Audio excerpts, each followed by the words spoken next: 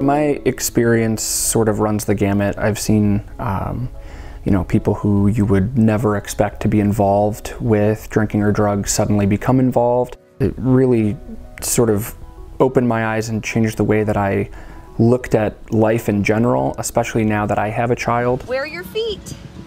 Where'd they go? Wow! With my son, I think it's important not to completely shield and close everything off. You have to educate and you have to make sure that they know these things exist. He's very young, and so I can't just sit down and talk to him, but I'm very conscious of what he's seeing, what he's going to see as he becomes a student and he's around other people and he's starting to be exposed to all of these things in the world. I'm thinking now, even now, which is sad, but I'm thinking now how I'm going to approach that and talk to him about it and make sure that we can go through it together.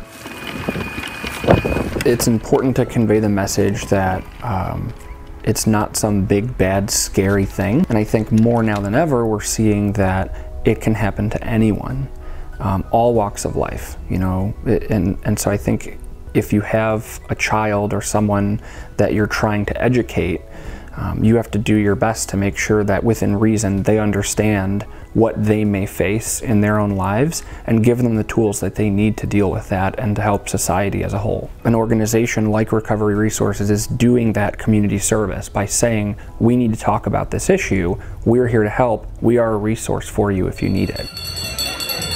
Everyone's invited to come out August 18th to the Cleveland Metro Park Zoo for the Run for Recovery.